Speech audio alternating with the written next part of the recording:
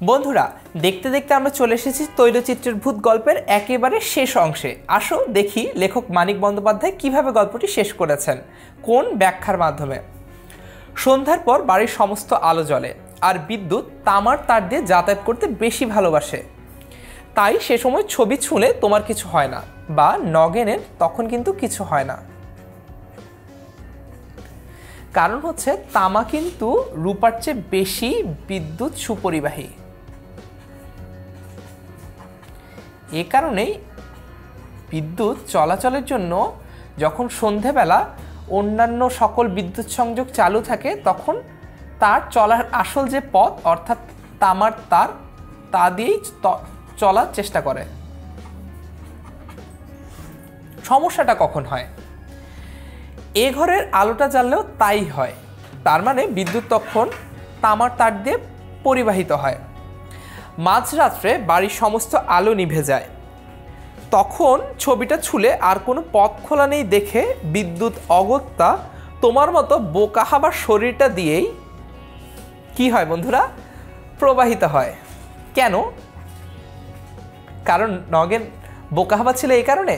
না বন্ধুরা, কারণ হচ্ছে মানুষের শরীর কিন্তু বিদ্যুৎ পরিবাহী। এ কারণে এটুক বলে পরশু ডাক্তার চুপ করে গেলেন। তার হঠাৎ মনে পড়ে গেছে সুযোগ পেলে তার শরীরটা পথ হিসেবে ব্যবহার করতেও বিদ্যুৎ দ্বিধা করে না। কারণ হচ্ছে মানুষের শরীর বিদ্যুৎ পরিবাহী, সেটা যেই হোক না কেন। তিনি হাঁফ ছেড়ে বাঁচলেন। কপাল ভালো তড়িতাহত হয়ে বা হচ্ছে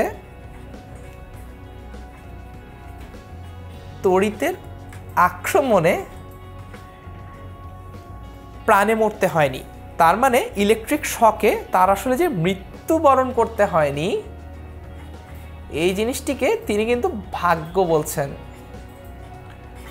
বন্ধুরা, আশা করি আমাদের এই তৈলচিত্র ভূত গল্পের সবগুলো ভিডিওই তোমরা দেখেছো এবং তোমাদের বুঝতে খুবই সহজ হয়েছে যে এই গল্পে মানিক বন্দ্যোপাধ্যায় কিভাবে কুসংস্কার যে প্রবণতা মানুষের, সেটির বিরোধিতা করেছেন এবং তিনি কিভাবে মানুষকে আরও বেশি বিজ্ঞান মনস্ক হয়ে ওঠার প্রণোদনা দিয়েছেন। বন্ধুরা, যদি তোমাদের এই ভিডিওগুলো নিয়ে কোনো প্রশ্ন বা জিজ্ঞাসা থেকে থাকে, সেটি তোমরা আমাদেরকে লিখে জানিয়ে দাও। আমরা তোমাদের সকল প্রশ্নের উত্তর দেওয়ার চেষ্টা করব। দেখা হবে তাহলে নতুন কোনো গল্প বা কোনো কবিতা নিয়ে। আমাদের সঙ্গেই থেকো সব সময়।